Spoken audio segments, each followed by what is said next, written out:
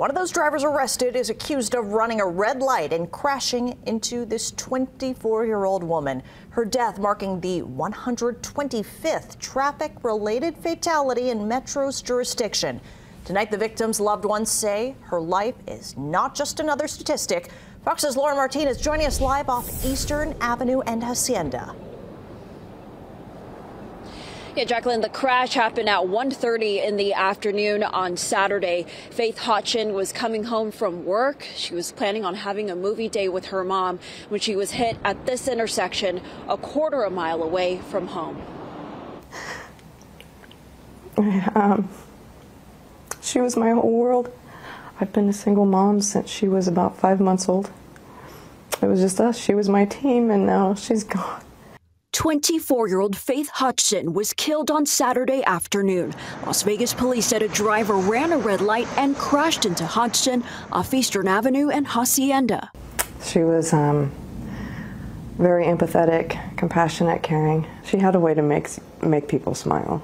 Las Vegas police said the 41-year-old man who ran the red and hit Hodgson displayed signs of impairment and was arrested for DUI-related charges.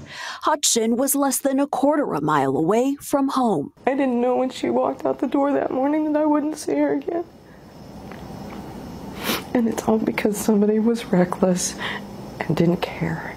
On Wednesday morning, the nonprofit Stop DUI, Metro and others put up around 100 signs as part of their annual reminder of innocent DUI victims. These signs are on Kyle Canyon Road. So this is the sign I'm putting up today.